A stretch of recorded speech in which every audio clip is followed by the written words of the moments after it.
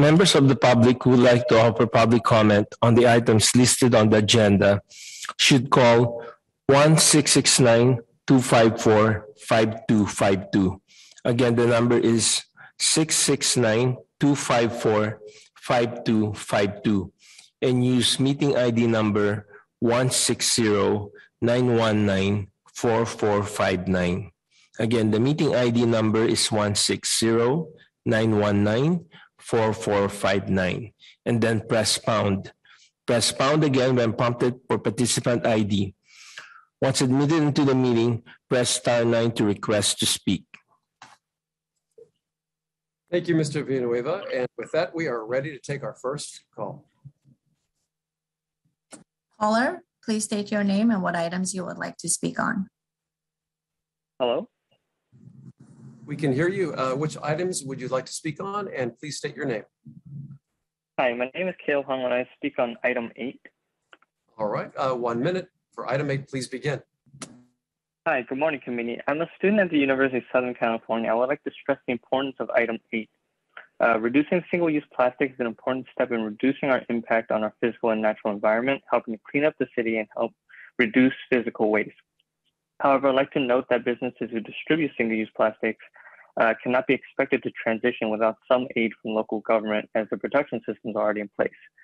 So helping our small business transition to using less single-use plastics will encourage greater use of reusable or biodegradable items and relieve the cost of transition.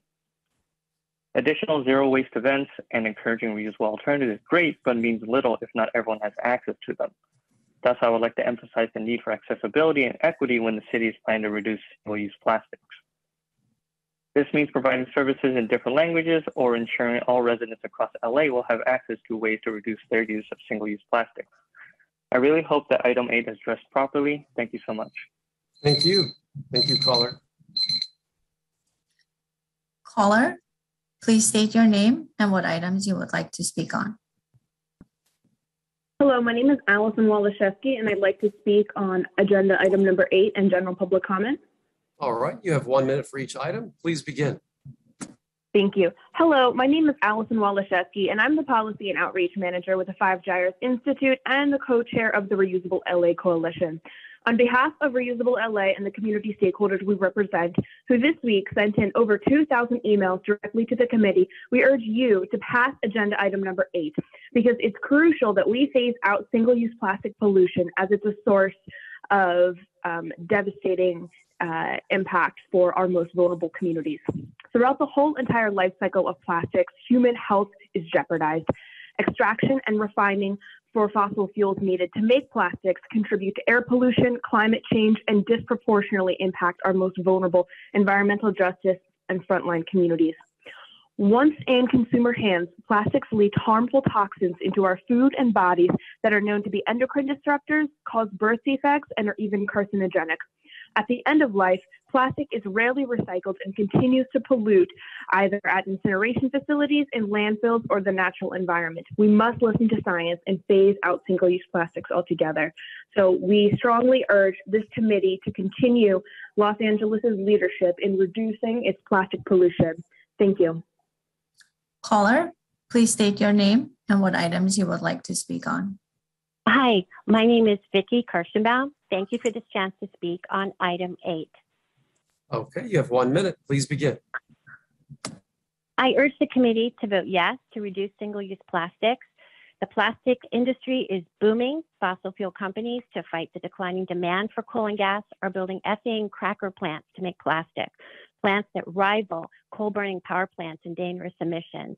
The plastics industry is on track to, by 2030, emit 1.34 billion tons of greenhouse gases per year, equal to the emissions of 300 new 500-megawatt coal plants. Ethane cracker plants also release benzene, formaldehyde, nitrogen oxide, and other harmful pollutants. It is past time to vote throwaway plastic out of our lives.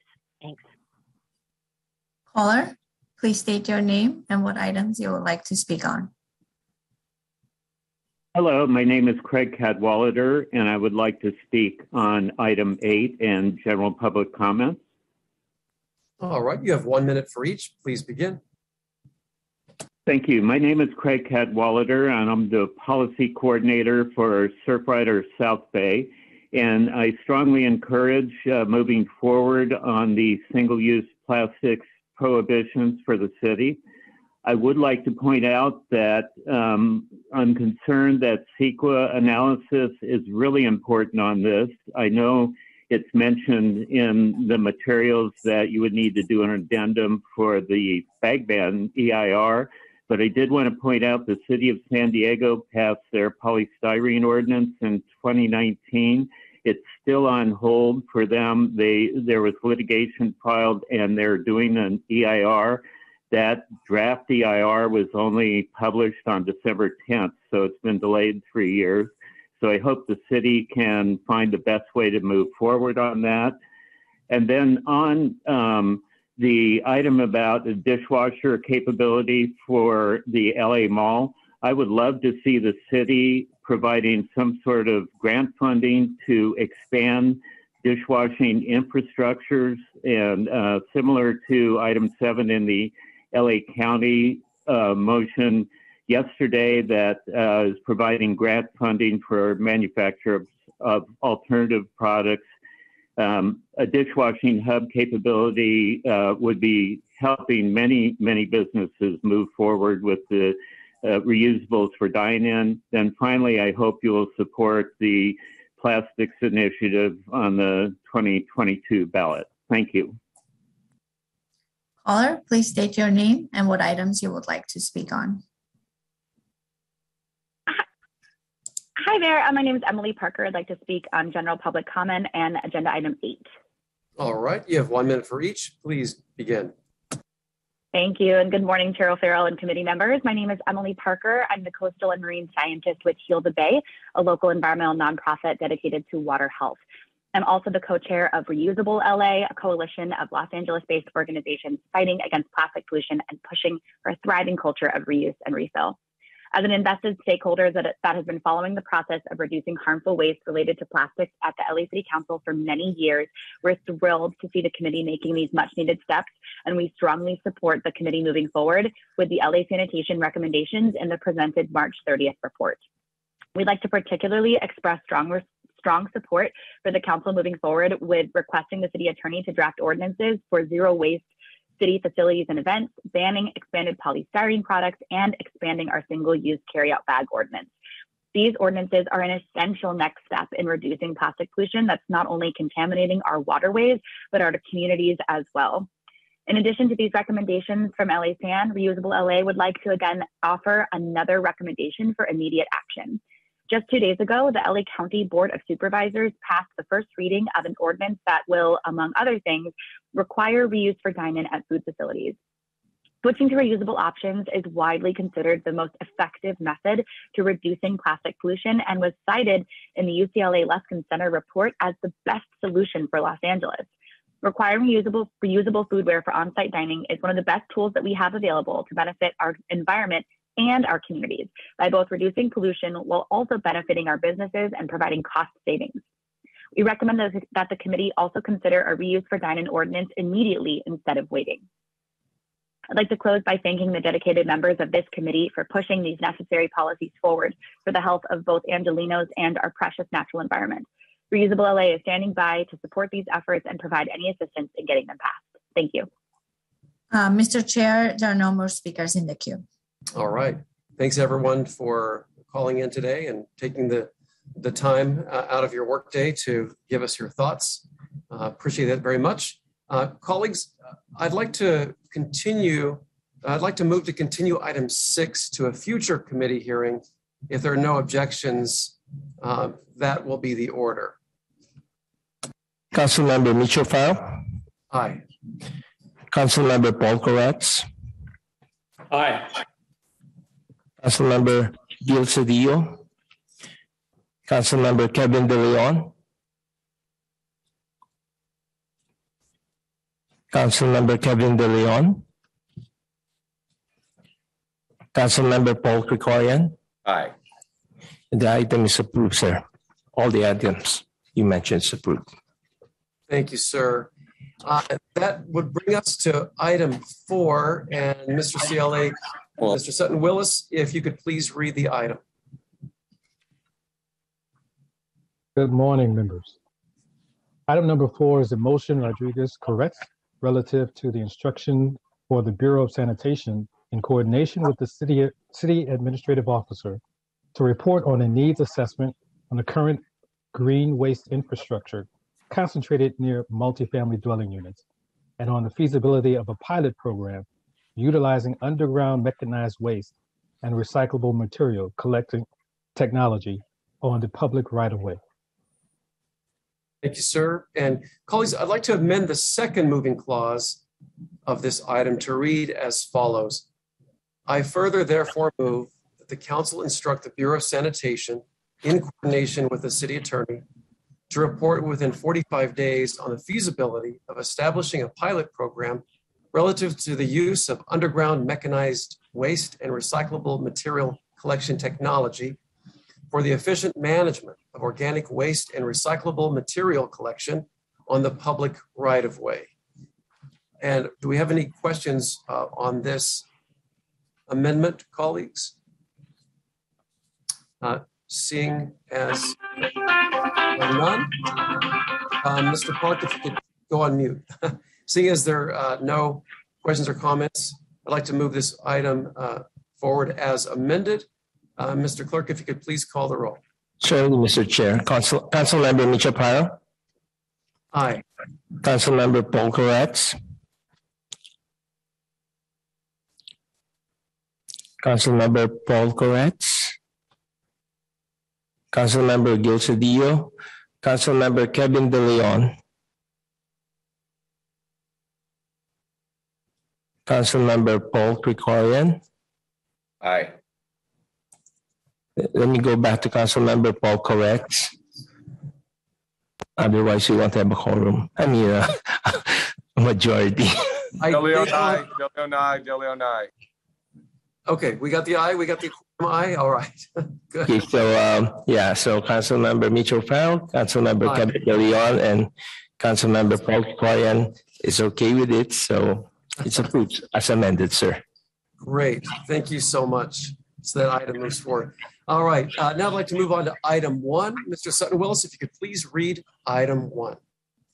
Yes, item number 1 is a communication from Council President Pro Tem relative to the appointment of Ms. Jocelyn Duarte to the Climate Emergency Mobilization Commission. Thank you so much, colleagues. I'm so excited to have my friend Jocelyn Duarte, who is a real powerhouse in the 13th District and is head of an amazing organization doing great work on all different kinds of advocacy and justice issues, and climate justice being one of them. So we have Ms. Duarte with us. She is my nomination to the Climate Energy Mobilization Commission. So I want to thank you, Jocelyn, for volunteering to serve, and I'll hand it over to you to give us your thoughts about serving on the Climate Emergency Mobilization Commission, and perhaps cover some of your goals and objectives you'd like to pursue as a member of this commission. So I'll hand the floor over to you at this time, Jocelyn. Thank you very much. Good morning, Chairman O'Farrell and committee members. I want to say, big thank you for this opportunity to serve my city and my community. My name is Jocelyn Duarte, and I was born and raised right here in Los Angeles. I'm a proud mother of 2, a professor at East Los Angeles Community College and California State University Northridge. I lead an educational fund that was founded over 27 years ago, the Salvadoran American Leadership and Educational Fund, known as SALEF, that advocates for immigrant communities. I am really looking forward to serving on the CEMO Commission because the communities that I work with on the ground and I represent deserve to have their voices heard as the city focuses on eliminating pollutants, greenhouse gases, and other dangers to our communities. And it will be an opportunity for me to bring my background, my expertise in teaching and working with college students to the table.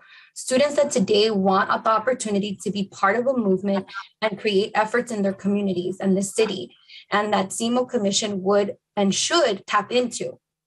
Finally, I want to take a moment to thank you, Chairman O'Farrell, for allowing me to bring the voice of immigrant rights activism to this council's initiatives and saving rapidly our warming planet.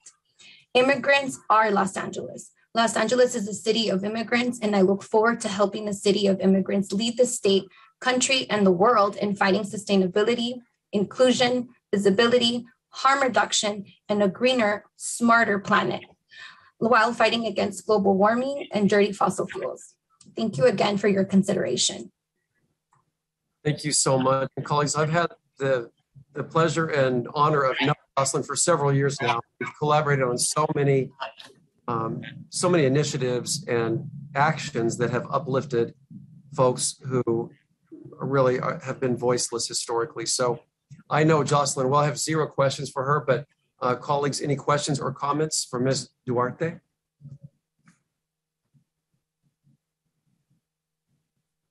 I'm not seeing any. I think you presented well, Jocelyn, and of course that's no surprise to me. So, colleagues, I'd like to move to approve this appointment. Second. Okay. Please call the roll, Mr. Villanueva. Mr. Chair. Councilmember Mitch O'Farrell. Aye. Councilmember Paul Koretz. Councilmember Gil Cedillo. Councilmember Kevin De Leon. Aye. Councilmember Paul Krikorian. Aye. Item 1 is approved, sir. Thank you. And thank you, Ms. Duarte. You are, we'll move this forward to the full council, and you'll be part of the CMO Commission. Thank you. Thank you very much for the opportunity. All right. I'd now like to go to item 8. Mr. Sutton-Willis, if you could please read item 8. Yes, sir. Item number 8 is a Bureau of Sanitation report on a reduction of single-use plastics, including reusable alternatives, zero waste events, facilities, and related matters. Thank you so much. Colleagues, the issue of single-use plastics is not new. The phase out of single-use plastics has been underway for years now in Los Angeles, in many places in the county, and in California. In Los Angeles, through our plastic bag ban, our straws upon request, plastic utensils available upon request only, we've done many, many things. I want to thank all of those involved, all of my colleagues on the City Council, all of you, our advocates, our public, our own Department of Sanitation, Bureau of Sanitation, for helping us make progress on this critical subject. And we know that we have a lot farther to go. I mean, even my plastic straws upon request ordinance that was put in place about 3 years ago, maybe longer, is not exactly turning out the way I wanted it to. I don't know about any of you, but I'll go to restaurants and they'll just drop a plastic straw on my table. And so people aren't getting the hint that plastics are terrible for the environment, and that probably we need to take stronger action locally in terms of regulating single-use plastics out into our waste stream. Now, in our last discussion, we moved for LA San to coordinate with necessary departments to report on the steps needed to effectively implement and transition to phase out of the purchase of single-use plastics.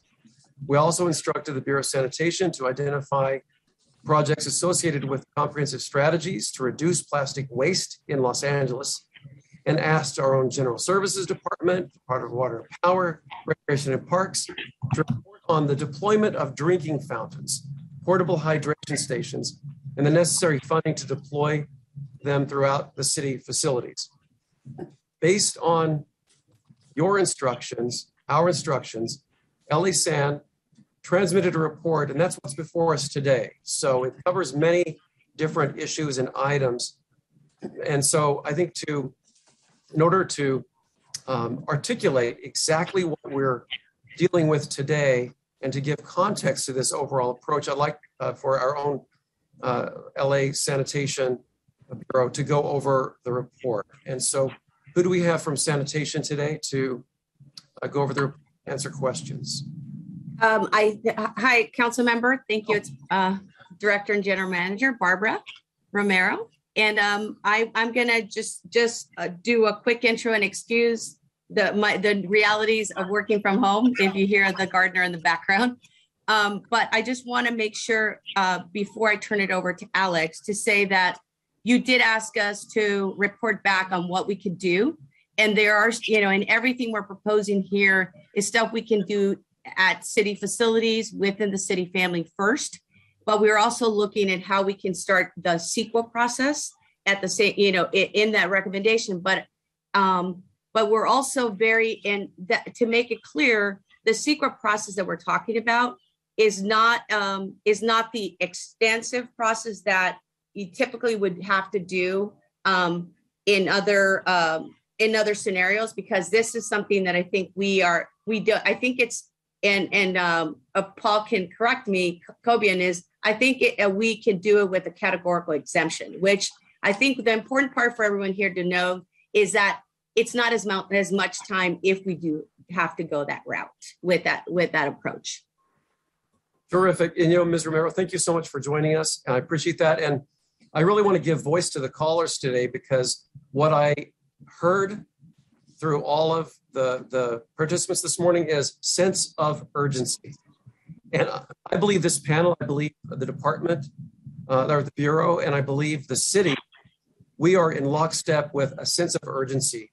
Over the years, we've led this. We know what's working and what isn't. So I think the sense of urgency is what's going to really lead our way here. So I thank all of the callers for giving illustrations of delays in other cities based on CEQA, et cetera. Yeah. We're going to waste no time in the city of LA to move forward on these issues. So thank you. And I'll turn it back over to you, Barbara. Yes, thank you. And I think that is correct. If you, we obviously got that advice, but if we need to go faster, that is a policy direction that we could proceed with that. So I'm happy to turn it over to Alex now to highlight some of the report backs that some of the progress on your instructions. Right. Thank you, Barbara. Good morning, Honorable Chairman O'Farrell, Honorable Council Member Koretz, Krikorian, and De Leon. My name is Alex Halou, and I'm the Assistant General Manager for LA Sanitation and Environment. On December 2nd, 2021, we presented a comprehensive plastic report whose objective was to eliminate single-use plastics. We followed your prior instructions to us to be both aggressive and bold. On February 17, 2022, the City Council adopted the report and the Energy, Climate Change, Environmental Justice, and River Committee instructions. Today, we are here to report back on the instructions given to LA San by your committee. We will go over each instruction and our recommendations to you to achieve the vision for a zero-waste city. We have few changes in our presentation than in our report, and that is due to the fact that events have transpired since we have uploaded the report. I want to turn it over to Jennifer to go item by item and our recommendations. Thank you. Thank you. Good morning to the committee. Could you advance to slide 3, please? Yes, thank you. So this was one of the specific instructions was for sanitation and coordinate with GSD, RAP, city attorney, and other relevant departments. We have taken those steps. We have met with all of those departments. And I do want to— Jennifer, I'm getting up for just a quick second. Could everyone go on mute, please, except for Ms. Pinkerton? If everyone could double check and go on mute. Thank you. Sorry about that, Ms. Pinkerton. No problem at all, Mr. Chair. So we have met with the departments that are listed in this instruction. We've had some very fruitful discussions. I do want to say, though, that at this point, we're sort of scratching the surface. We will need to come back to this committee with a very long laundry list of instructions and information that we need to attain, and we would like you to issue those as instructions to other departments. I also want to comment that Our work on the plastics reduction, pollution reduction, and zero waste events has become highly intertwined with the zero waste departmental plans that are underway. So it's a little difficult to separate the two at this point, which I think is to our advantage. Someone in the mayor's office is now basically walking these city departments through the process of completing and improving their zero waste plans. But there are still some high level actions that I think we will need to take, things such as an EPP ordinance, things on that order. And as you know, we did draft a zero waste events policy. The focus of that is on single-use plastics, expanded polystyrene, as you've heard a lot of callers mention, reusable, recyclable, compostable containers, providing for the rescue of surplus edible food. And it also includes a number of recommendations on reducing the generation of surplus food, which is a very important upstream policy measure that I think we should adopt. And I would like to comment that the Mayor's Youth Council on Climate Action contributed some very valuable suggestions in this arena. Next slide.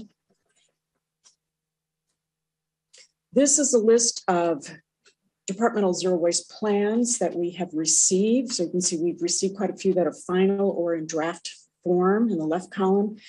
In the right column, those are departments that are currently working with Mr. Ryan Jackson in the mayor's office to complete their reports. Next slide, please. There are 3 from which we have received no information. And then there are a few departments that, because they do not have chief sustainability officers, they were not directed by the mayor's office to complete zero waste plans.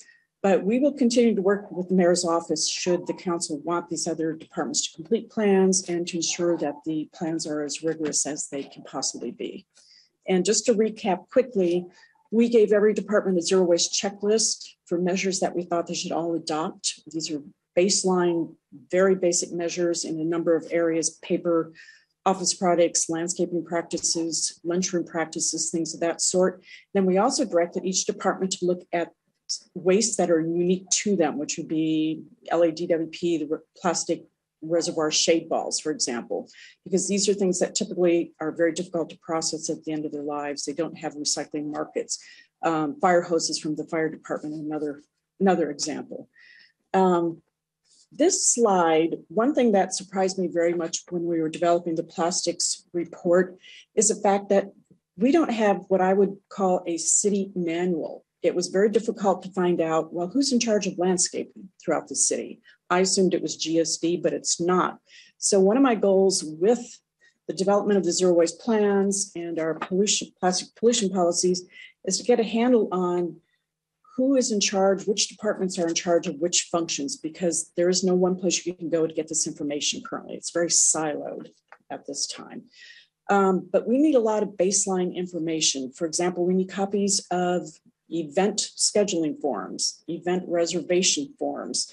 We do not have a database of city events, which was surprising to me because I'm sure there are a lot of repeat events. We need all this baseline information so that we can make sure that the zero waste and the plastic pollution control policies infiltrate all of our operations, all of our guidelines, and all of our forms.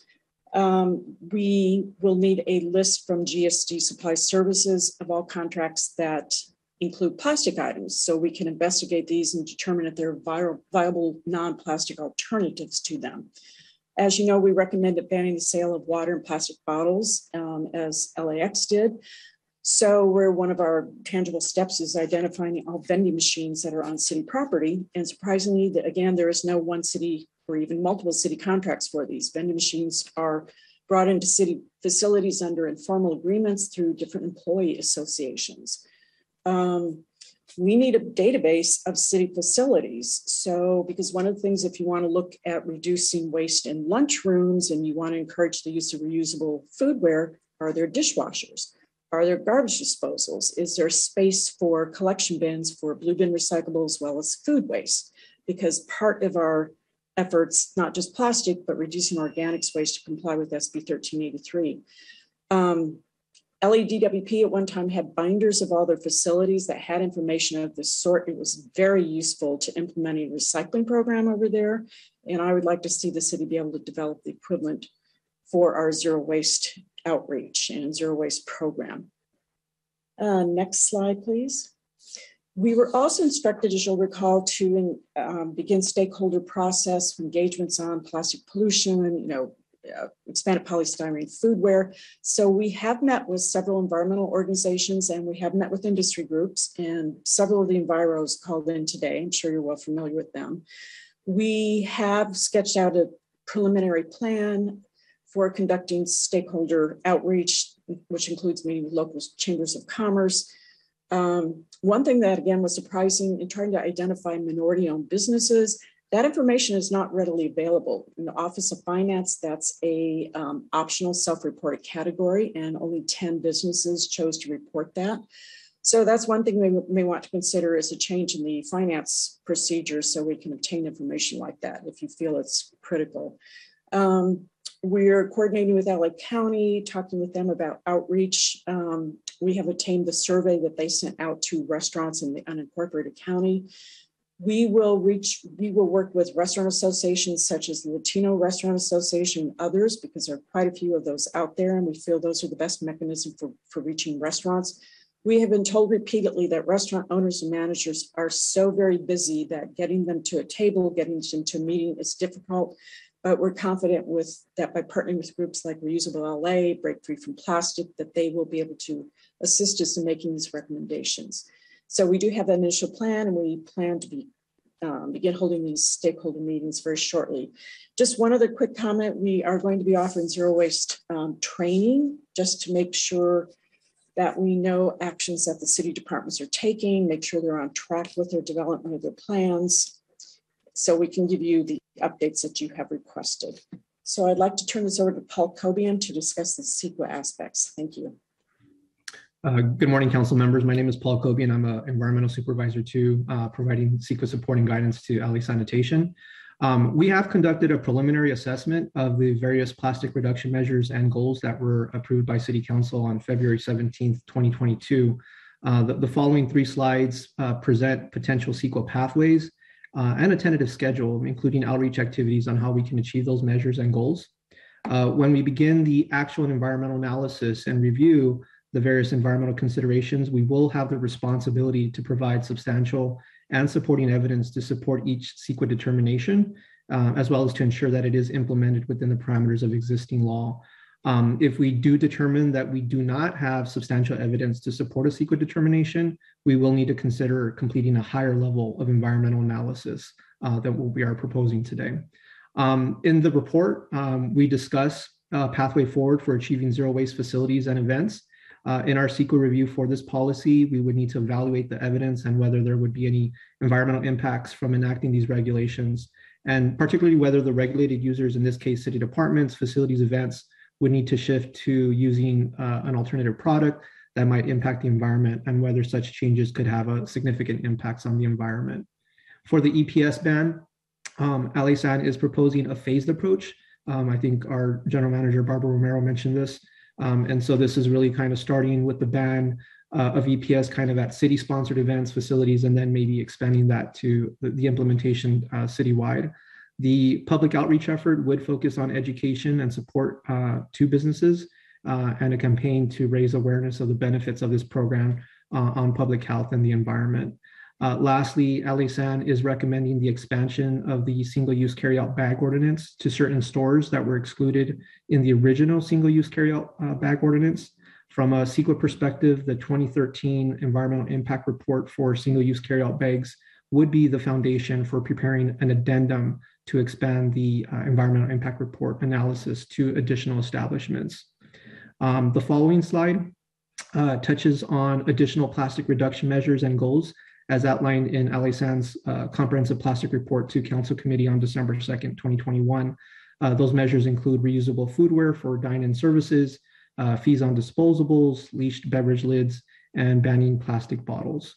The next slide, and also found in the report, presents a tentative timeline of achieving really the various plastic reduction measures and goals.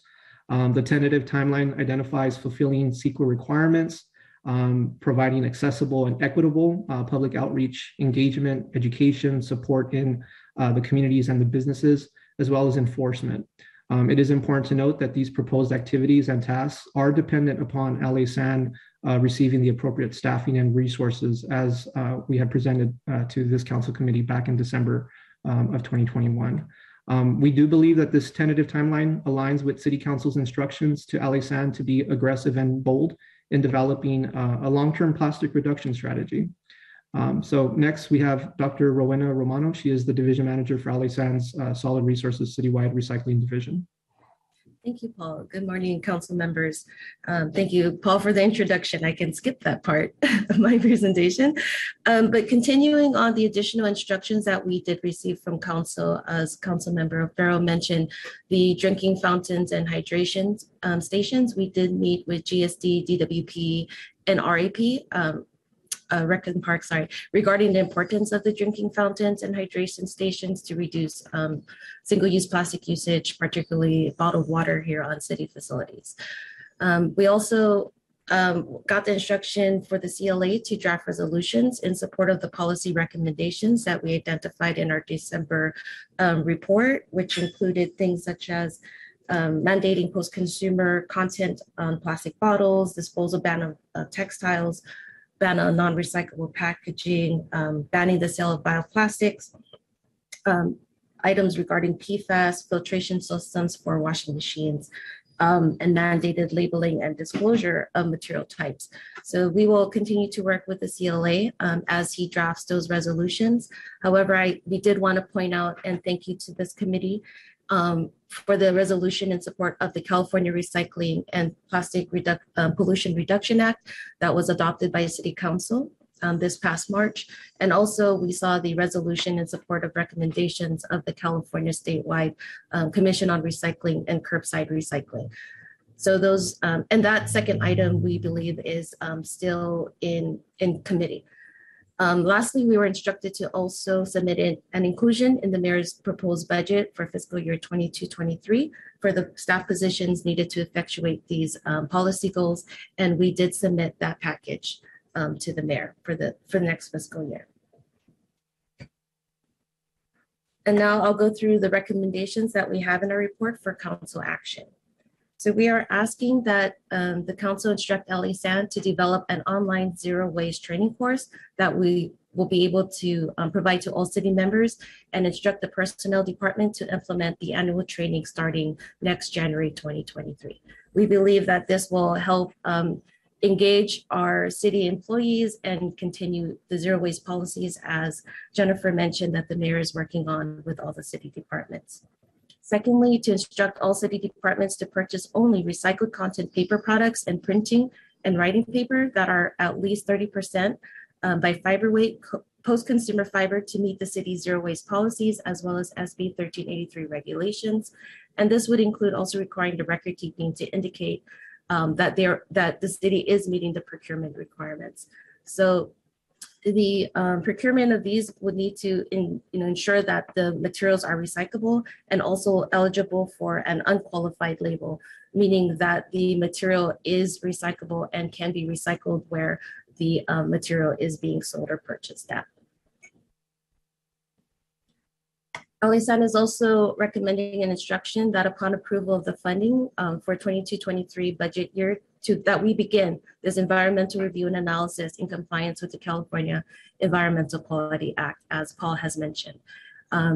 In regard to the CEQA guidelines and statutes regarding the banning of the EPS products citywide, implementing a zero waste city facilities and events on city property policy, and expanding the single-use carryout bag ordinance.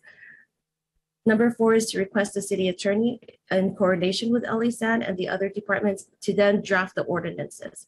This one in particular for the zero waste city facilities and events on city property, as well as the necessary contract provisions that need to be incorporated in the future tenant lease agreements.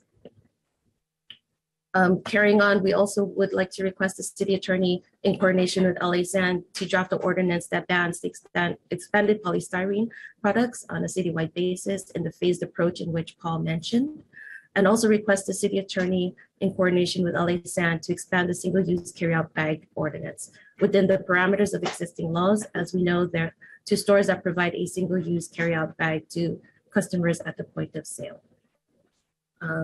Next, we would like the instruction for LASN to report back on the California Plastic Waste Reduction Regulations Initiative, in which the council and mayor has already passed a resolution to support. This initiative will be on the November 8, 2022 ballot and would help eliminate single-use plastic. So we hope in our next report to be able to report on the outcome of this ballot measure. And lastly, the recommendation, as Jennifer has pointed out, we will need to start gathering information from all the other city departments. This one in particular for GSD by September 30, 2022 to submit to LASAN to help us gather this data baseline information, a report on the timeline and cost to create or repurpose room or space for the installation of commercial dishwashers in the LA Mall, and for which this could be used for the food beverage provider tenants there, so that they may more easily comply with the zero waste mandates that we are putting forward and prohibit the disposable foodware. The report shall also identify other city facilities that house food beverage provider and tenants, and whether these facilities have space, such as not limited to storage and operation rooms that could be utilized for these dishwashers. So those are the recommendations that we're asking for council to take on this report. And of course, we will be reporting back on the instructions here on our next report back. So thank you, everyone, and that's the end. Thank you so much for everyone who reported. It's complex, and it involves, of course, the citywide ban of plastics, and it also covers really putting our own house in order in the city with our facilities. So this report includes a number of policy recommendations to achieve our sustainability objectives. Has the department performed a fiscal analysis of the implementation of these policies? I mean, it states that the submission of a supplemental budget, but the costs and revenue sources aren't necessarily provided. So do you have a sense of what those might include? Can you elaborate on some of that?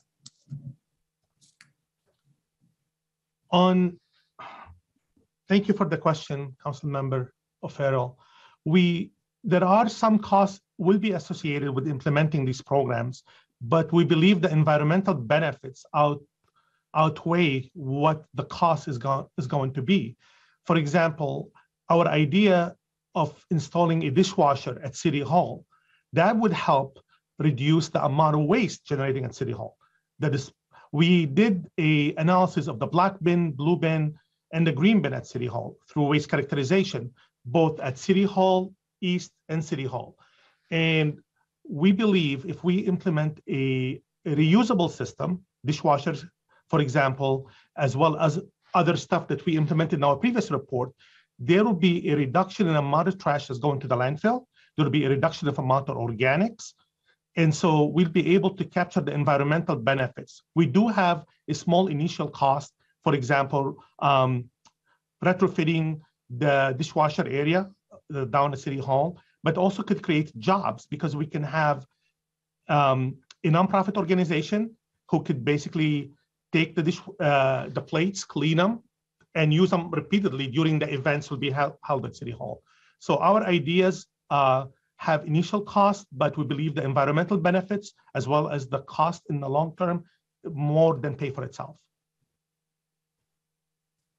Thank you. And in association with the recycled paper content, has the Bureau initiated research to understand the availability of procurement of these paper products? Oh, yes. And Jennifer could elaborate more on that. We have done a lot of study and we looked at what's really coming from, and I'll have Jennifer start, and whatever she misses, I'll try to add. Jennifer? Thank you, Alex. Yes, we've done research into quite a few food containers. Paper-based food containers are out there. They're readily available. Some of these things do have a price premium compared to polystyrene or foam food containers.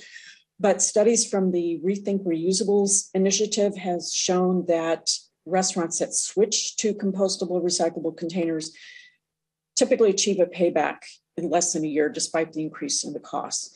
One thing that concerned me particularly is finding out how prevalent PFAS are in fiber-based food containers and food wraps. And luckily there is California legislation that was adopted pertaining to that AB 1200 from Assemblymember Ting, because that has implications for our composting operation should we begin composting paper-based food containers.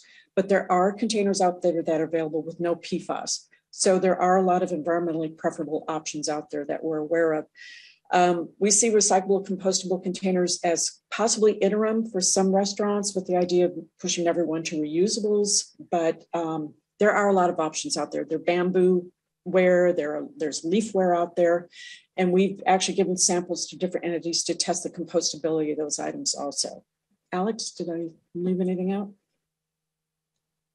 I mean, we also did a study about the paper that the city uses for the printing and what could be used as an alternative. And that's why we're recommending the council approves the 30%. This way departments will have to be also leading by example.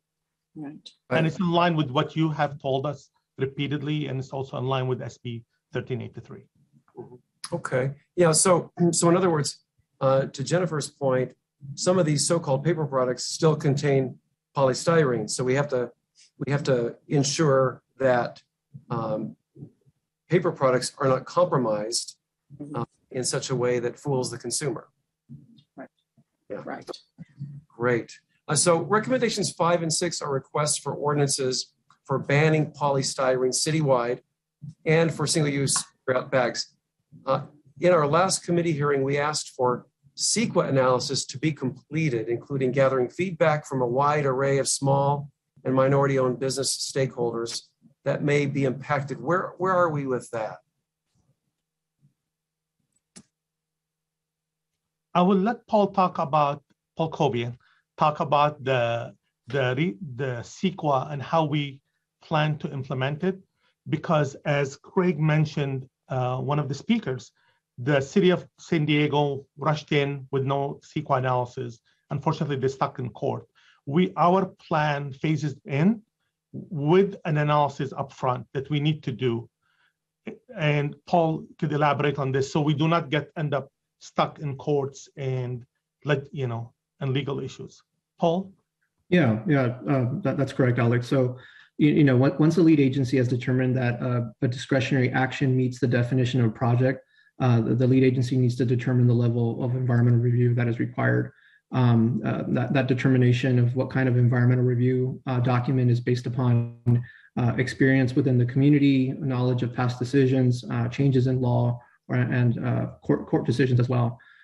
So as of right now, we have assessed based upon the initial understanding of what the discretionary action is. In this case, it's the definition of the goal, whether that's EPS or that's expansion of the plastic bag ordinance.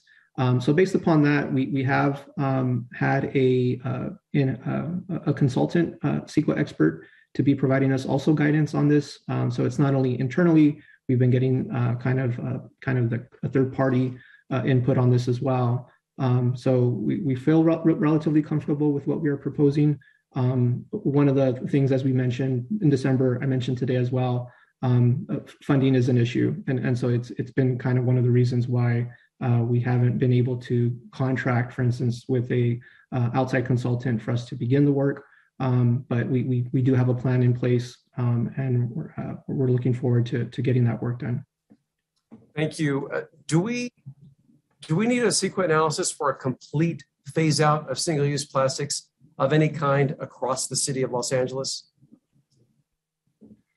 It depends, right? Once again, in terms of how we want to define complete phase out, right? I think right now what we've been doing based upon our initial analysis of the various products, the various food accessories, even when we talk about EPS, the focus, for instance, can be strictly foodware accessories. But if we begin to talk about packaging material, we begin to talk about the buoys that are in the ports and things like that, things that are encased in polystyrene. Well, now we just brought in the definition of EPS ban, and that for me, as the CEQA person, that's where it becomes a little bit more complicated, because we have to evaluate what are those impacts.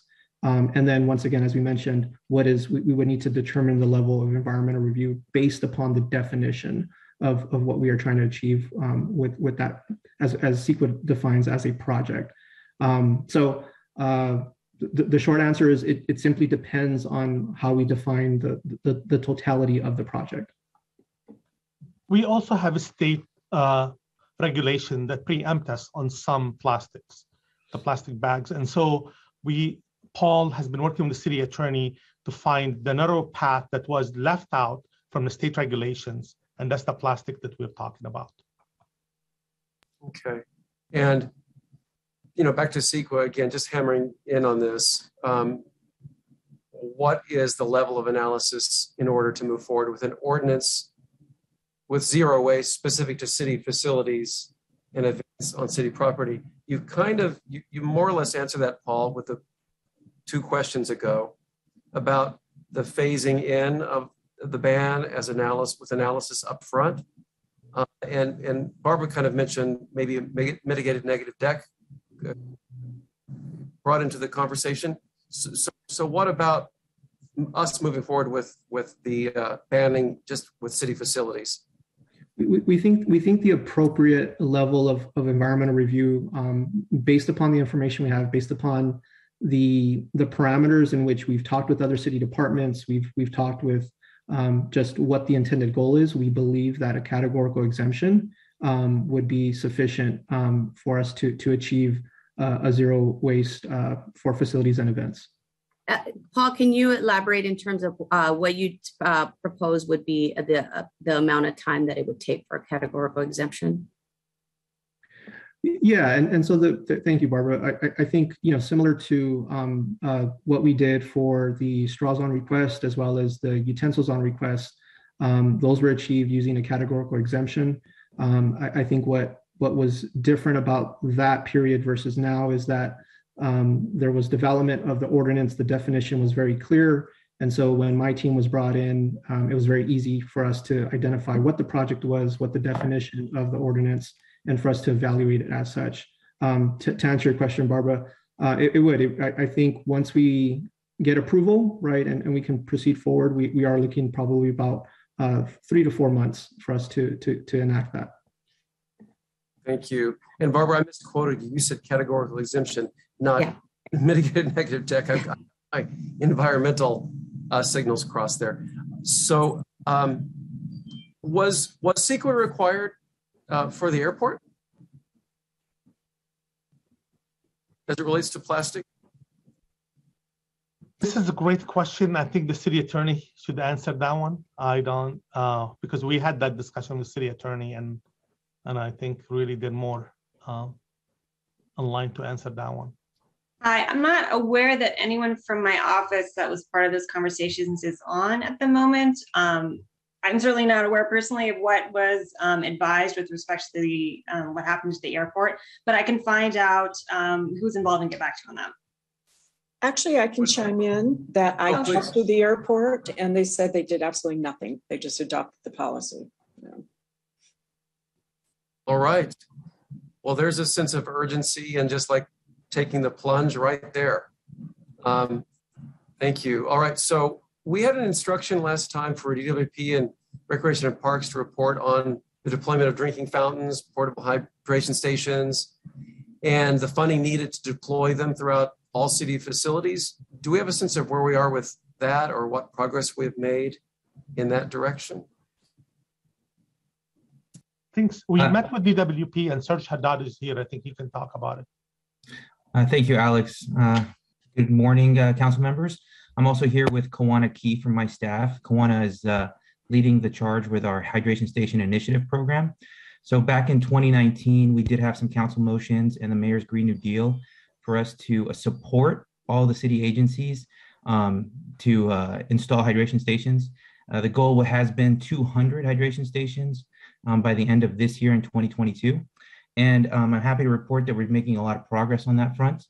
Although we as DWP are not responsible for all 200, we have supported, I think to date, and Kawana, correct me if I'm wrong, over 100 of them by reimbursing up to $10,000 for outdoor hydration stations and up to $5,000 for indoor hydration stations. We have a lot more on the queue that have to still be installed, but I know that our partners at Rec and Park, GSD, the zoo, library, and so on are installing hydration stations as we speak to go towards that goal. And for us, a hydration station, just for everybody's knowledge, includes a bottle filler. It's not just the bubbler that comes out of the spout.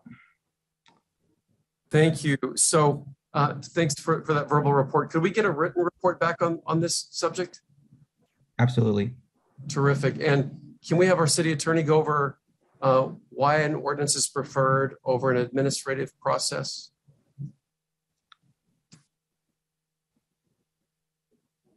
Administrative process for, I'm sorry, I'm chiming in. I think I'm the only one of the city attorneys on here. Administrative process for adopting the single-use plastic ban, or whether an ordinance is necessary for creating some sort of citywide policy to create. Yeah, city facilities specifically. Got it. Okay, got it. Just for city facilities. I don't know why that process was particularly chosen, but I will follow up and see if there was a specific advice from office as to why they chose that route.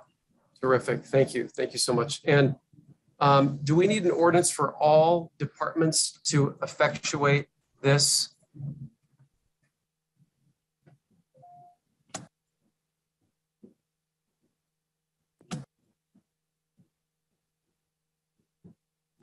And that includes city facilities and city events. I'll take a look at that for you. Terrific, thank you. Now, we know that the county took action just a couple of days ago for unincorporated areas as it relates to zero waste. Can we also take a look at how our requirements might be aligned with the county action? I'm sure there are nuances, but they did take bold action just a couple of days ago. So we should just compare and contrast what that outcome and our outcome might be.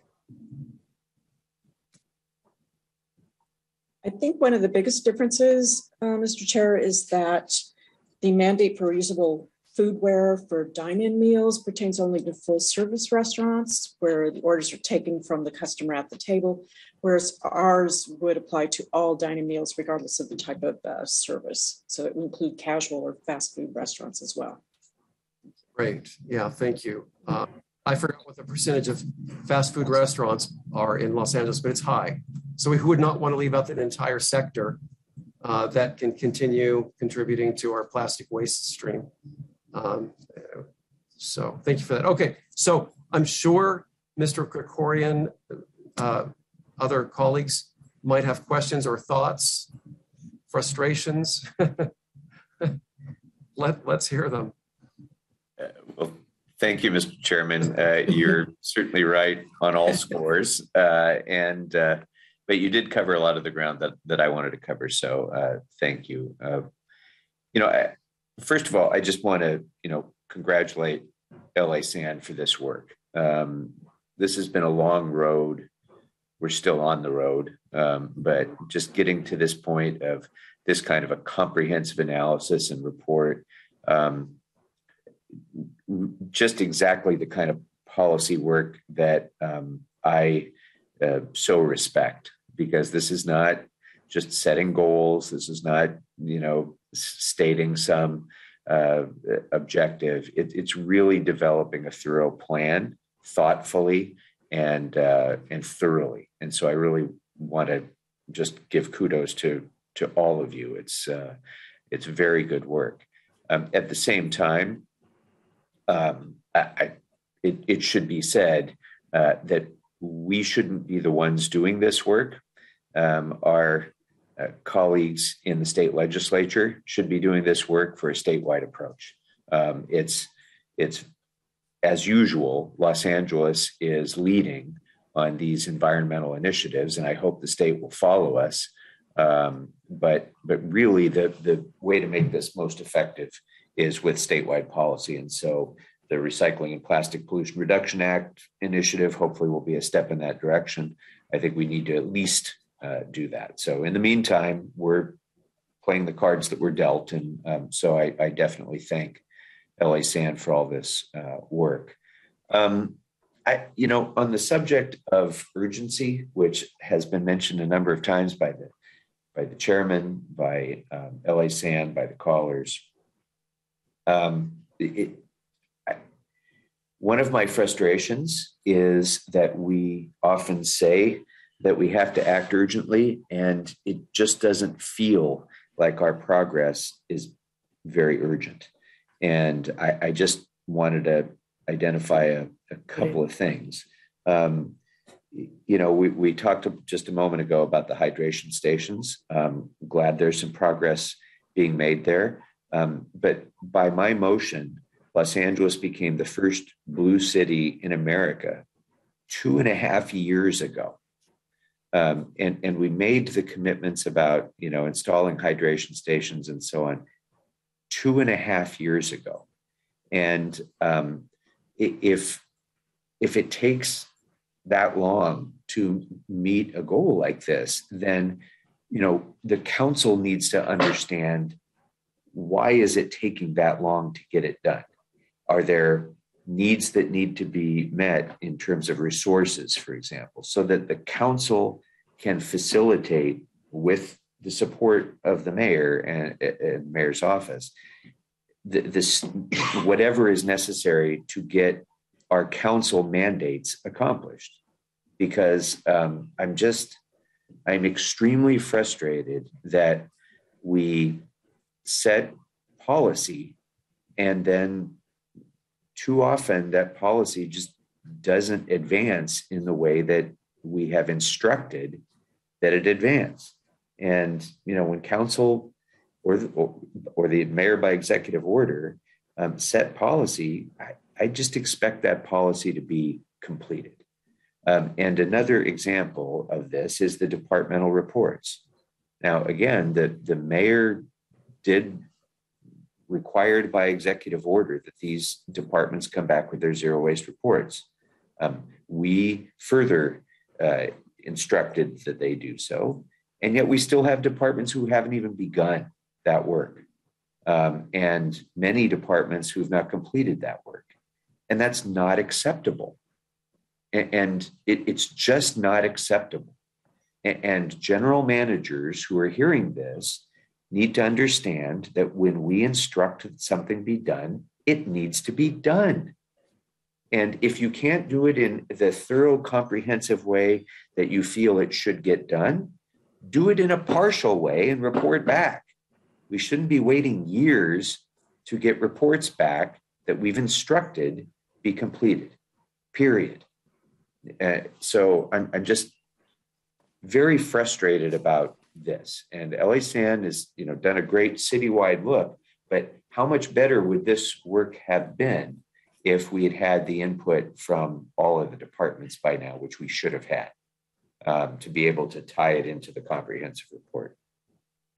And then I just mention my last frustration, which is a constant refrain for me, and that is, what I think is the overly conservative application of CEQA.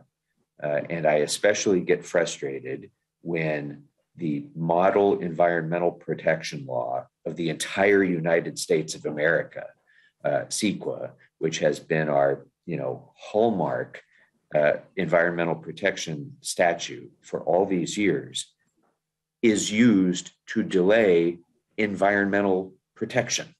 And that just, it makes my head explode, whether it's in LA 100 and our inability to get transmission built, or, any of these other areas. This is very frustrating to me. And I don't understand, and I'm glad the city attorney, at your request, Mr. Chairman, is coming back with further analysis of this. I don't understand how a city's internal policies about our own events and our own offices could ever be considered a project. To me, I just don't understand that. And somebody's going to have to convince me that is.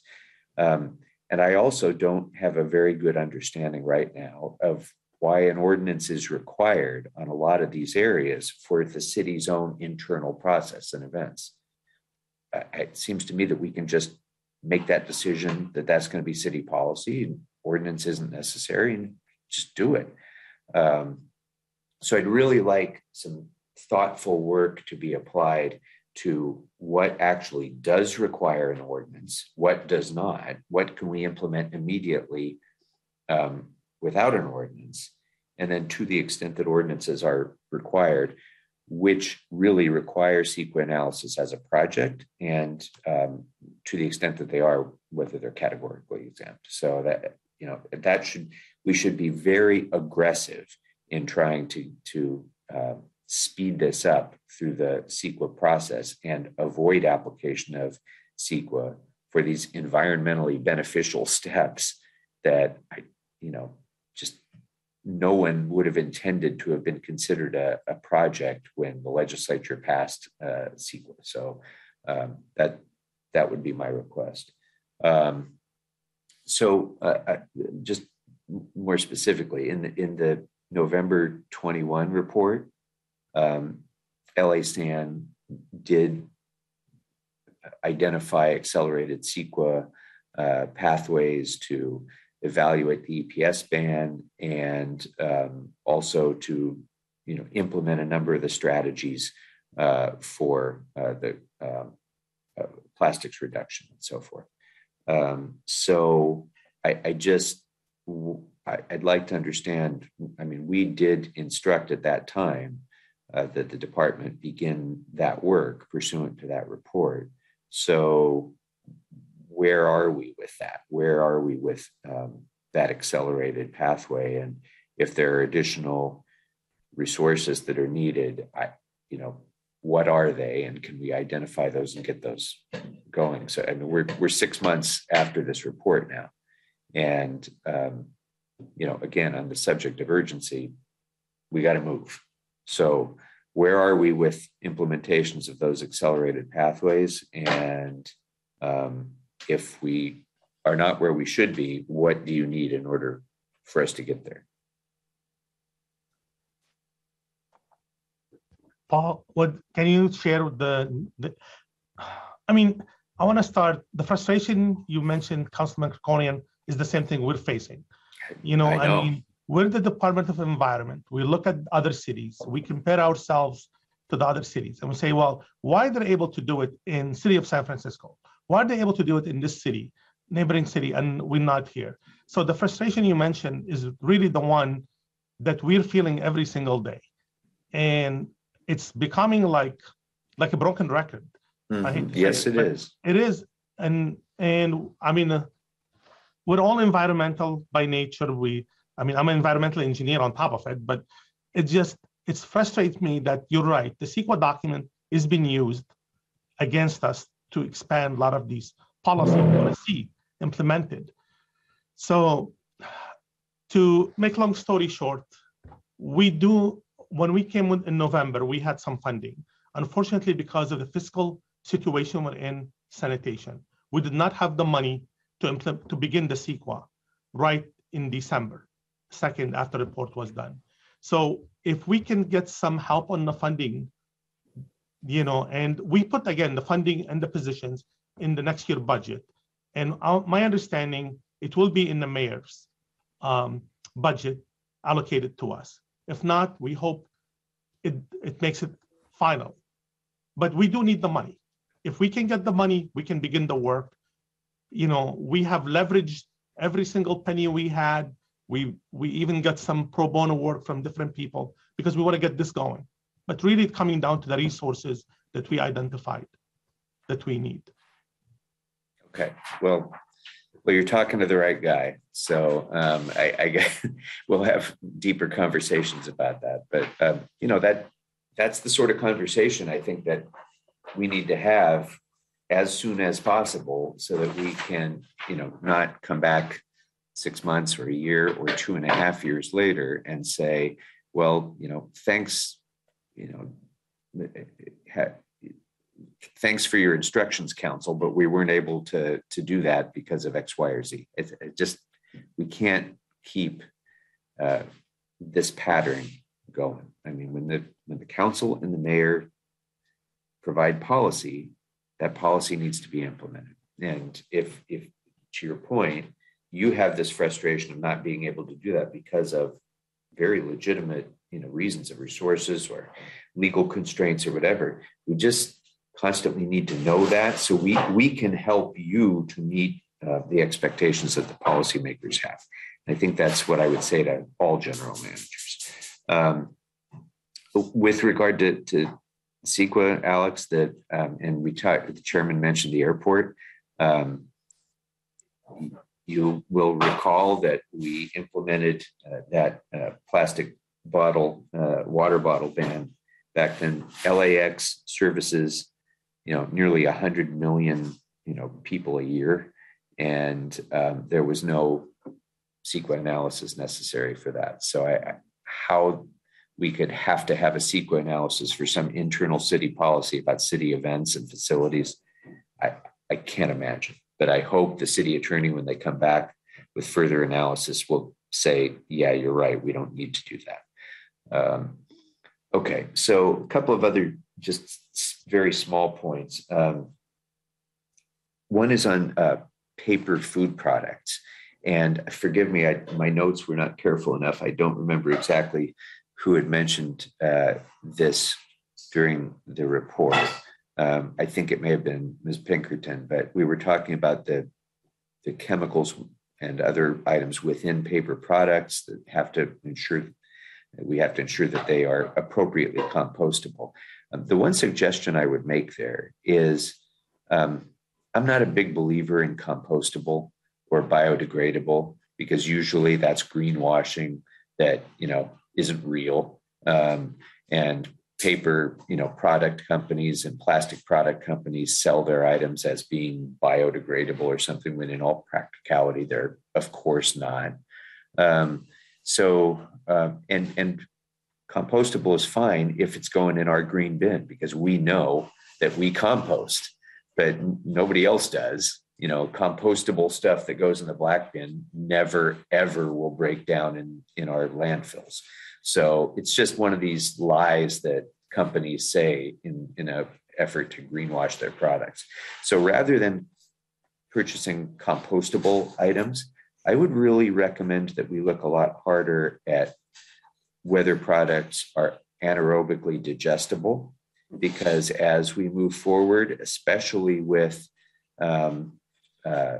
Recicla mandates that our haulers are already mandated to meet and aren't meeting with regard to our organic wastes, we're just going to have to be a lot more aggressive in ensuring that our restaurants in particular and other producers of organic waste are getting that waste digested and diverted from the landfill in that way.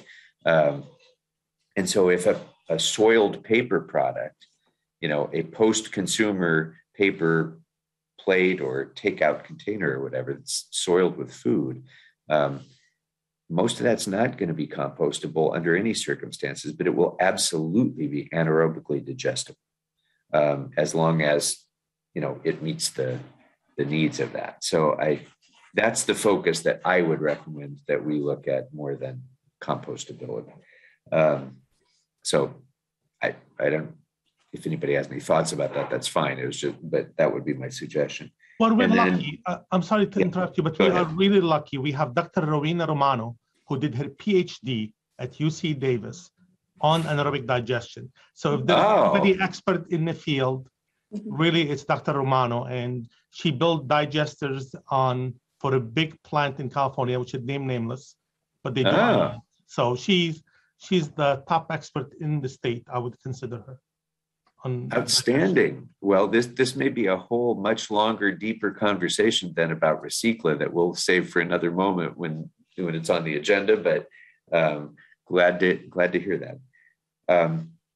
The other recommendation I would make in terms of outreach, Ms. Pinkerton, you were talking about the difficulty of getting information from finance about minority businesses to do outreach to. And I get it, because finance has all kinds of restrictions on, anonymity and so forth. And it's always hard getting that.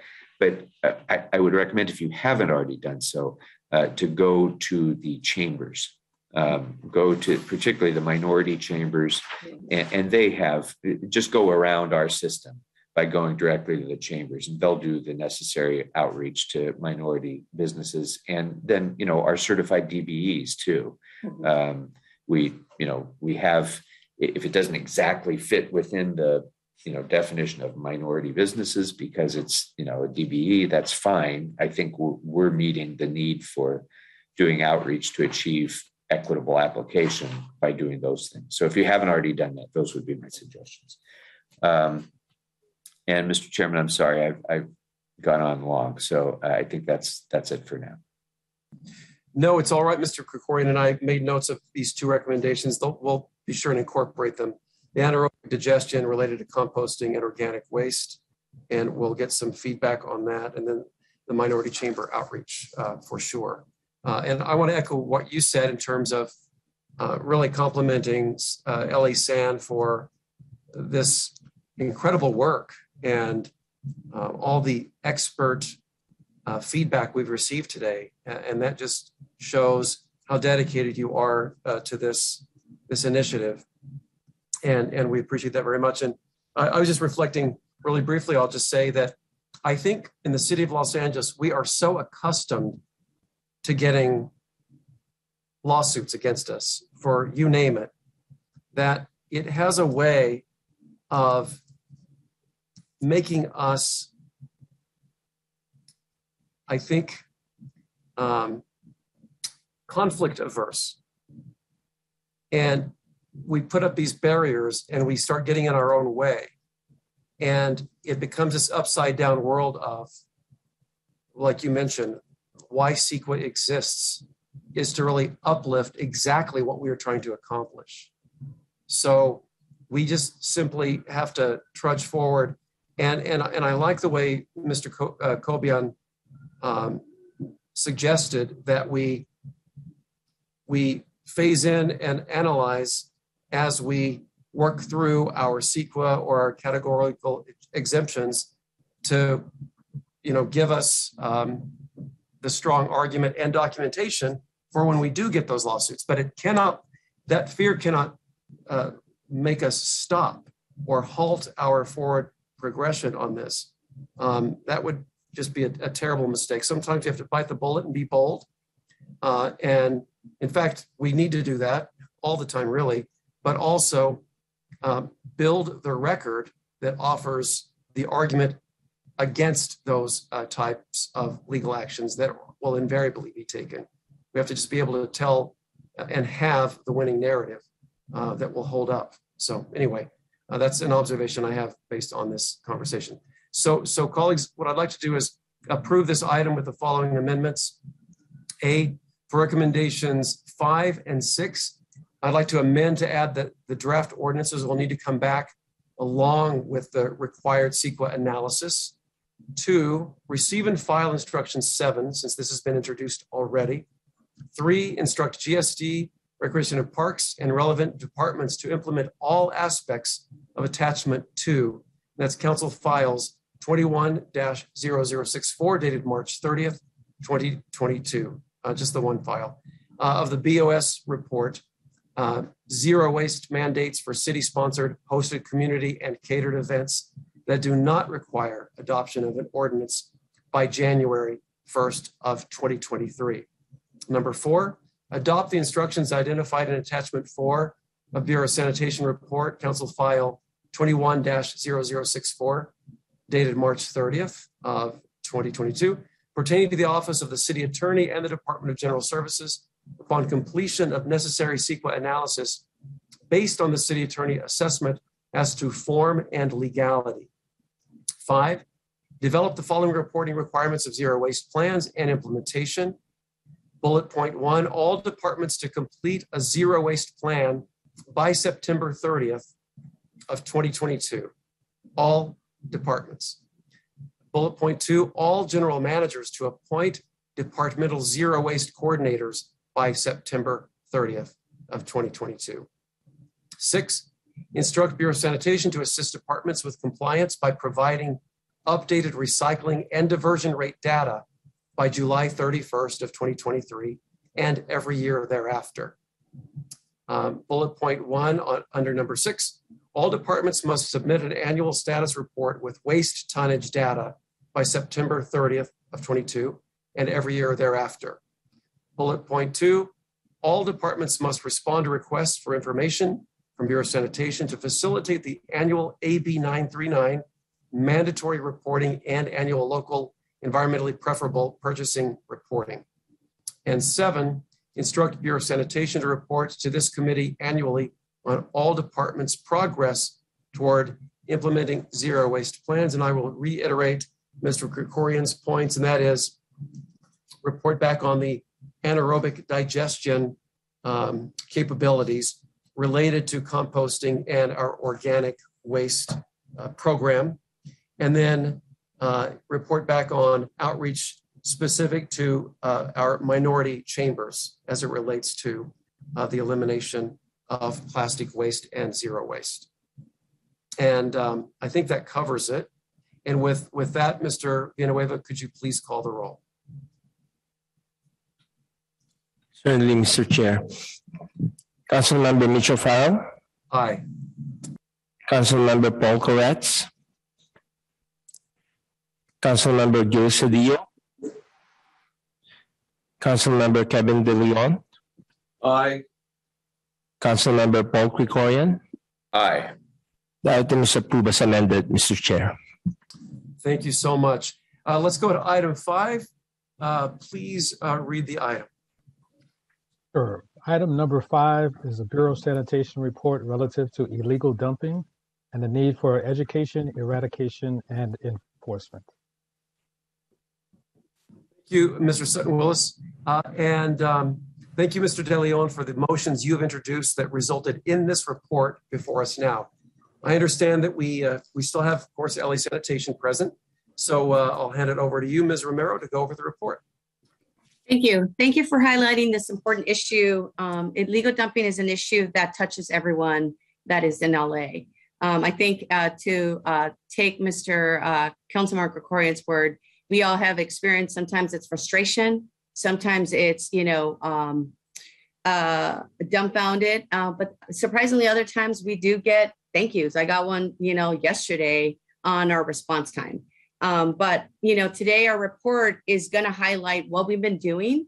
But more importantly is what are our lessons learned? And to take another word that you guys talked in the other report, urgency. How are we going to do better? Not just with asking for more resources, because we do need more resources, but looking at our efficiencies and our inefficiencies, and also our coordination. All of you told me when I met with you is all of you thought this is an issue that every single one of you has taken, a role in it, because you felt like you had to do it yourselves.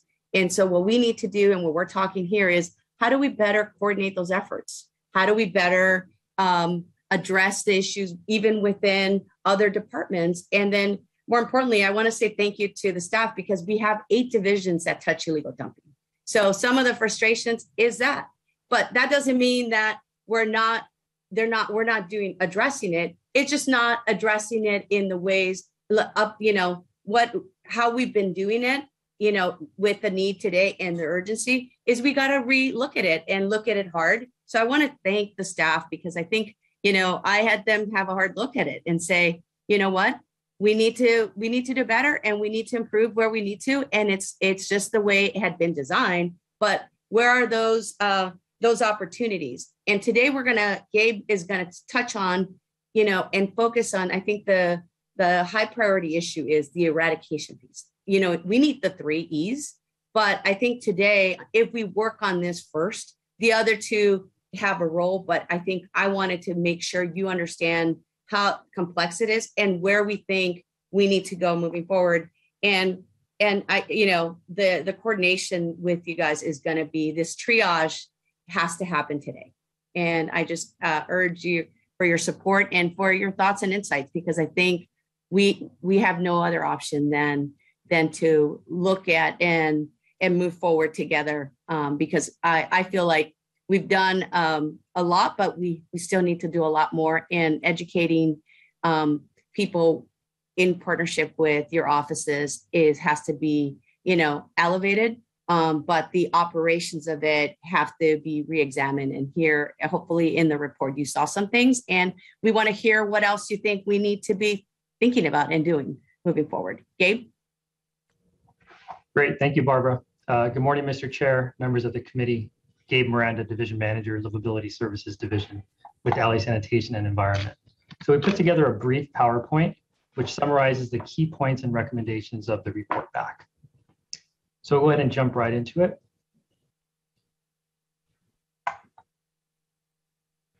On February 1st, the City Council introduced the following motions in response to the ever-growing need to educate, eradicate, and enforce against illegal dumping. So LA San has created specific programs and policies to address illegal dumping, unwanted household items, abandoned waste, hazardous materials, and bio-waste. While these complex and intricate programs and policies are designed to build and overlap into a connected system of service, LA San does recognize that the programs must be further enhanced to reach even more residential and commercial customers and maximize the service's utmost potential. Illegal dumping is both a public hazard and blight in our public right-of-way.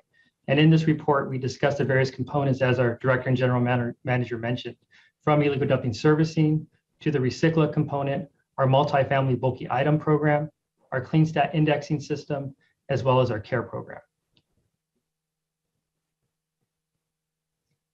So to address illegal dumping, a holistic and comprehensive plan must be executed to further strengthen the services to abate illegal dumping, starting with education. Leveraging of educational tools to ensure that businesses and residents are informed of the proper way to dispose of trash and debris. Next is coordination, to ensure that we're coordinating with our nonprofits that are performing light litter and weed abatement and ensuring that we're not overlapping these services, but rather complementing. And enforcement, coordination across departments, public education, assigning additional resources, including staffing, and establishment of enforcement fines and penalties. And as our director mentioned, eradication, the single most important thing, ensuring that we reduce our response time and remove illegal dumping from our streets in an expedited manner. And lastly, expansion. With the expansion of the Livability Services Division and the care program as a whole, ensuring that we have enough facility space to house the additional personnel that were recently approved through the budget process. Starting with education as a critical component in keeping the city clean. Currently, LA San's programs primarily lead their own grassroots outreach efforts, supplemented by LA San's small internal marketing and community services group. On the citywide approach, leveraging social media and the reporting of illegal dumping materials through MyLA, as well as utilizing social media to reach more people. LA San's community service group regularly attends events citywide to spread the message on proper disposal of trash and recycling opportunities. The Public Affairs Office is involved with media outreach and the development of collateral materials. And looking at the commercial sector with our Kugu Cleanup Greenup, which promotes pollution prevention, as well as Recycla inspection teams as ambassadors educate and assist commercial and multifamily homeowners via canvassing the outreach on topics. So education is a critical component to addressing illegal dumping, and LA San is recommending one service coordinator to assist with launching these educational efforts in a more centralized and coordinated manner. I mentioned coordination. We have been working closely with the Board of Public Works and the Office of Community Beautification on the Clean LA program. LA San has worked to develop and streamline a more comprehensive and efficient model of deployment and support for cleaning and maintaining the city's public right-of-ways. As I mentioned, it's ensured that we can track some of the data from nonprofits and folks doing light litter abatement to ensure that these services are complementing each other and not overlapping, and ensuring that we have metrics to really gauge the effectiveness of these efforts. As well as council district efforts, we're aware that discretionary funds can oftentimes be used to really support these efforts and have these cleanup activities taking place. And we want to make sure that we're coordinating with each of the council districts. So we are recommending a superintendent and administrative staff and a GIS specialist to build upon the platform of the Clean LA program with each of the 15 council districts and make sure that we're managing and really having accountability as it relates to the cleanup activities taking place citywide. So within the Livability Services Division, this division is responsible to responding to and servicing illegal dumping citywide. Our Solid Resources Collections divisions are responsible for servicing household bulky items such as mattresses, couches, e-waste, large items in single-family and multifamily residences. In 2021, the Livability Services Division responded to almost 30,000 service requests for illegal dumping and removing over 15,000 tons. Looking at the data as a reactionary component through MyLA, we also have our Clean Stat program, which really gives us that proactive look of items throughout the city that are unreported. It's a street-by-street assessment which collects data used to determine the cleanliness of the city streets. The program assesses the city twice a year, identifying unreported household items such as bulky items, e-waste, illegal dumping, litter, weeds, and the data is then compiled through a grading formula, which basically grades it in a simple 1, 2, 3 category. Due to the amount of unreported illegal dumping, LASAN has developed a proactive approach to addressing locations with chronic dumping. Using historical service requests as well as Clean Stat data, service teams composed of dedicated staff are deployed to ensure that an adequate level of service is offered citywide. LSD is recommending additional staffing, however, to ensure that we have 7-day-a-week coverage. In addition to that, looking at the team structure, we want to establish to ensure that collection and investigation of illegal dumping takes place simultaneously. So we are requesting additional environmental compliance inspectors to be assigned with the teams to ensure that there's no pause or delay in collection and investigation, which takes place simultaneously. The multifamily bulky item program, which was established in 2007 to collect bulky items in and around multifamily areas. LASAN proposes to bring MFBI staffing levels back to their original allocated authorities and ensure that we include a proposal for 25 additional RCTOs and vehicles. Crews will be reassigned to areas of greatest need. These areas will be chosen by the data I mentioned through our Clean Stat and MyLA data, and they will be able to work and canvass in areas where items may be placed out but not reported.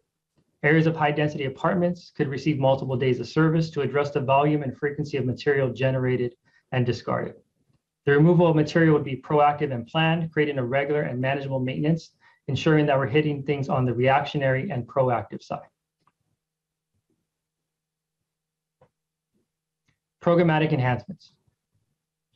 This does not require more resources, but us looking at the systems that we're using and how service requests are being routed.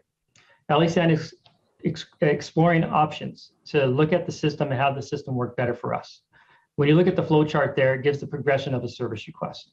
Once a service request is generated, on average, today it takes approximately 4 days for that to be field verified as illegal dumping. Illegal dumping managed by Livability Services takes approximately 48 hours once received. So from inception of the service request, the response time is 6 days. And we're looking at ways to improve the system to better route the service request for more expedited servicing. Enforcement.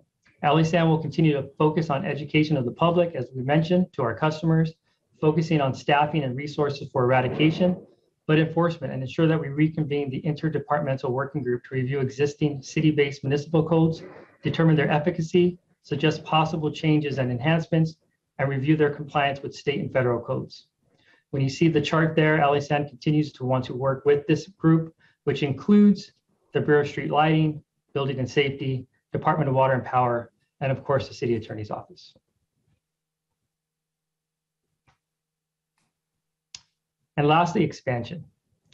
Since 2019, the division has expanded. When the CARE program was launched, there was 274 authorities in the Livability Services Division, and today there are 416 authorities. As it stands, LSD expansion without new facilities to house staff and equipment would result in a critical overflow. So as such, LASAN is prepared to develop any available sites that can accommodate the division's needs. LASAN is utilizing regional deployment for the division. What you see here on this chart are the 5 current operational sites that Livability Services Division operates out of. In the middle there, we have facilities in development. Lopez Canyon has been in development since 2019, and it's actually close to being completed. However, the LA DOT lot, which recently was approved, is not slated to be operational until sometime next year. The 3 sites you see on the right are proposed facilities. Arlington, Slauson, and Mariana have all been in discussions, both with the CAO and Mayor's office. And the recommendations in our report for the 61 positions supporting these various entities of education, eradication, collaboration, and enforcement. And LASN feels that the education, eradication, and enforcement plan will make a notable difference in the city, improving quality of life, collecting illegal dumping material faster, immediately investigating those responsible at the point of collection. Additional staffing and trucks to eradicate unreported household bulky items on a proactive basis will further reduce blight and improve livability by staffing up the multifamily bulky item program. And of course, coordination and collaboration to ensure that we're developing the necessary tools to reinforce the programs and policies that have been instituted.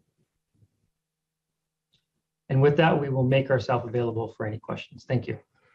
Thank you so much, Gabe, for a comprehensive report, chock full of information. Really appreciate it. And I want to commend Mr. De Leon as well, and happy to sign on to almost all, if not all, of his motions on this. Angelenos want a cleaner Los Angeles. There is just no question about it. I think it's a universal desire. So I am very hopeful and optimistic that we can really satisfy that justified desire.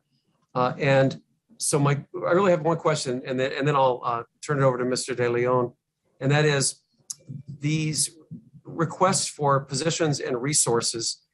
Will this be included in the mayor's budget proposal, or are these going to be recommendations intended to be supplemental to the budget request? They will be supplemental to the budget request. We didn't include them. Thank you for that. I mean, I for one had a conversation with the mayor a couple of months ago, and I urged him to put a clean LA agenda forward in his final budget proposal. So I continue to have crossed. Yeah, and I see you're crossing yours too. Yes. I'm hopeful. And with that, I'd like to turn over to Mr. De Leon to start.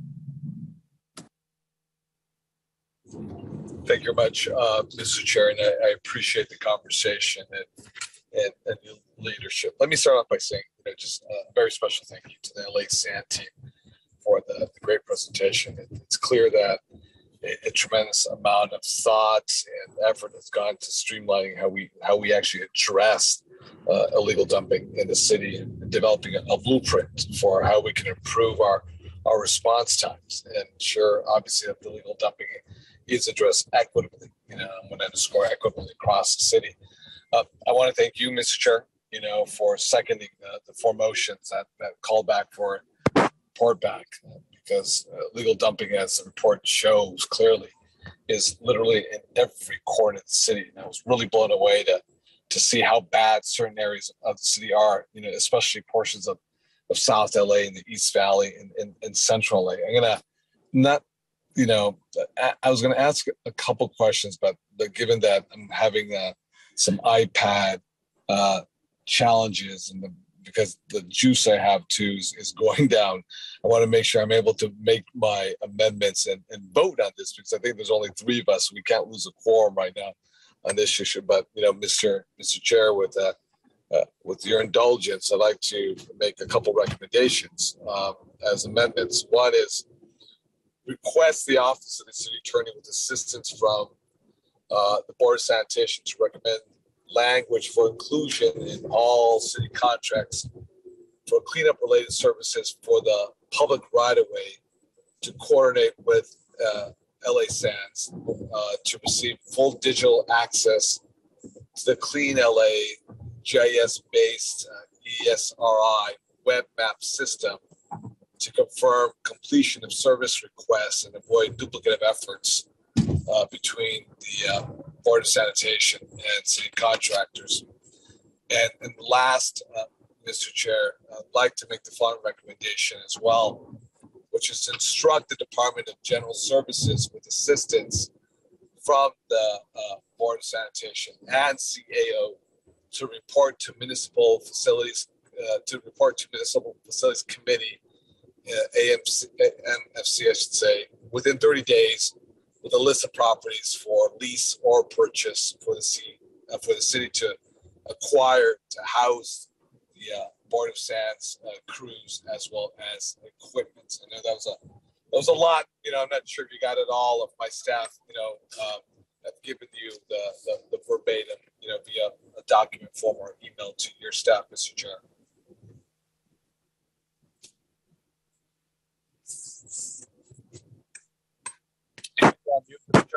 Thank you, Mr. De Leon. Mr. Krikorian, anything to add to this?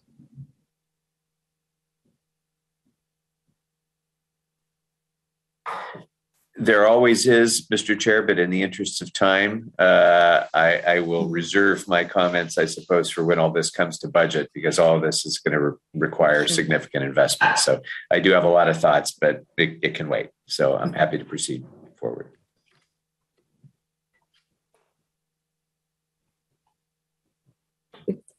Mr. Krikorian, our budget hawk, as chair of the budget committee. We can't hear you, council member. Mr. Chair, you're on mute.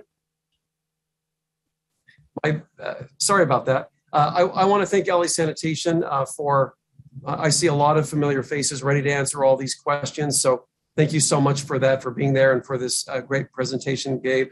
I understand that Personnel, Audits, and Animal Welfare Committee had a hearing on a similar subject yesterday as well. So I'd like to move to approve the report, today's report, with the following amendments. And I just want to reiterate and ensure that Bureau of Sanitation has built-in efficiencies in regard to the removal of illegally dumped material, so there's no duplication of efforts. As it relates to the 311 app requests, various neighborhood cleanups, most often coordinated with the individual city council offices, but sometimes neighborhood groups as well. So there's a lot of good volunteerism that goes on, and I want to make sure that this doesn't interfere with our efficiencies to service all of the city's needs. So let's start with Mr. De Leon's amendments are in regard to instructions 5 and 6 in the report. So Mr. De Leon's amendments are specific to instructions 5 and 6 contained in the report. So that is part of the instructions here. And then furthermore, instruct Bureau of Sanitation with assistance from the CAO and the CLA to review, analyze, and provide additional and thorough fiscal impact context on the recommendations numbered 1, 2, 4, and 7 within the report dated March 31st, last month, 22. Council File 22-0376 noted below, which I'll note below. On an expedited basis to mitigate extensive illegal dumping and to reconcile existing efforts and to be prepared to consider the matter within the pending 22-23 budget deliberation hearings, as also I will reference below. 2, receive and file recommendations numbered 3 and 8, since they were already approved in the PAW committee. So I believe that covers it. Again, thank you, Mr. De Leon. Thank you, Mr. Krikorian. A lot to figure out here as we really, I think, respond to the needs and the requests of this constituents across the city to have a cleaner Los Angeles. So our Bureau of Sanitation is what makes all of that possible. So we thank you for your incredible work. And with that, any other questions or comments? Mr. De Leon or Mr. Krikorian? All right. I'd like to move. Yes, go ahead. No, I apologize, Mr. I'm good to go. Yeah. Okay. I'd like to move to approve this item as amended if there are no objections. And Mr. Villanueva, if you could please read, please call the roll. Certainly, Mr. Chair. Councilmember Mitch O'Farrell. Aye. Councilmember Paul Koretz. Councilmember Gil Cedillo. Councilmember Kevin De Leon. Aye. Councilmember Paul Krikorian. Aye. The item is approved as amended, Mr. Chair. Terrific. Thank you so much. This was another very dense committee hearing, but that's the work that's required to move us forward. So I want to thank everyone for their patience and their incredible work again. And with that, this meeting is now adjourned. Thank you so much.